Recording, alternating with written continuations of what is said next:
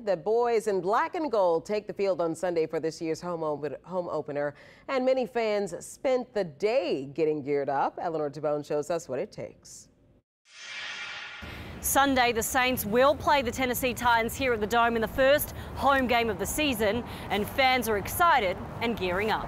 I'm gearing up. The Who Dat Nation will be cheering on the team in the newly renovated Superdome. Are you excited?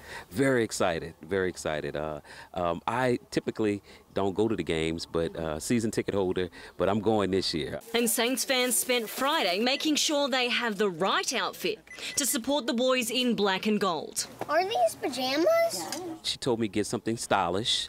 With a collar, preferably. But of course, I saw some other things, so I'm going to buy a combination of both. Gotta get ready for season.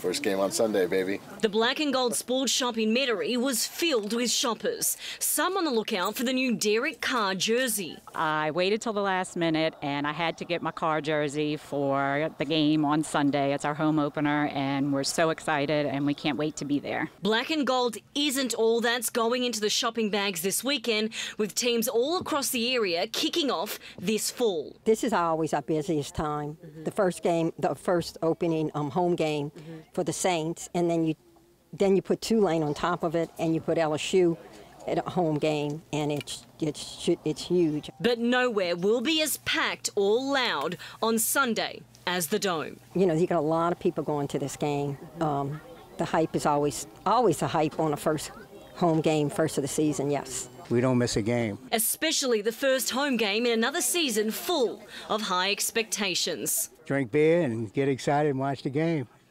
That's what we do in New Orleans. Eleanor Tabone, Eyewitness News.